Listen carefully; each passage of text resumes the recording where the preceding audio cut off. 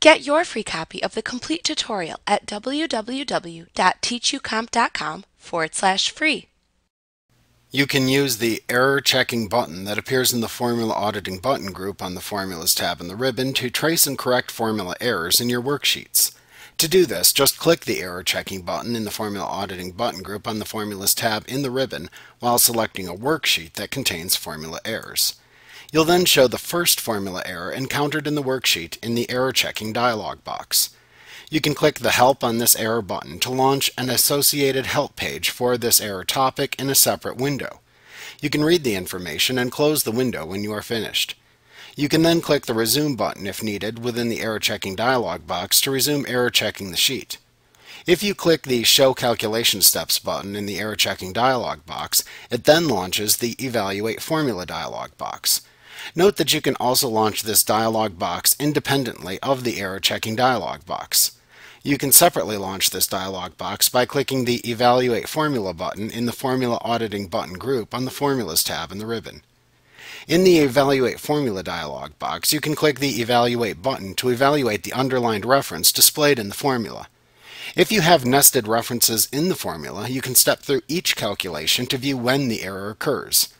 You can click the Restart button to restart the calculation again if needed.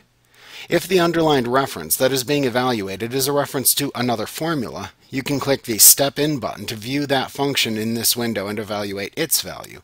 You can then click the Step Out button to step back out of that formula and into the original formula to continue evaluating the first formula. When you are finished, you can click the Close button to return to the error checking dialog box. You can click the Ignore Error button to skip the error displayed in the formula and continue to the next formula error. However, once you choose to ignore an error, you will no longer be able to recheck it using the error checking feature. This acts much like telling the spell checker feature to ignore a misspelled word. It will no longer regard the error cell as being an error even though the formula still won't function. You can click the Options button in the lower left corner of this dialog box to fix this. Click the Reset Ignored Errors button in the Options dialog box and then click the OK button to reset ignored errors.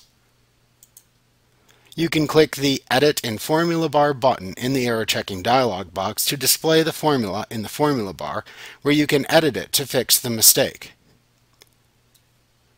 Once you feel that you've corrected the problem, you can then press the Enter button within the formula bar to set the formula.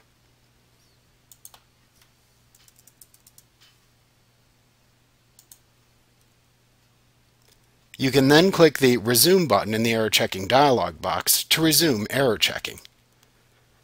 You can also just click the Previous and Next buttons at the bottom of the error checking dialog box to move through the malfunctioning formulas in your worksheet without ignoring them.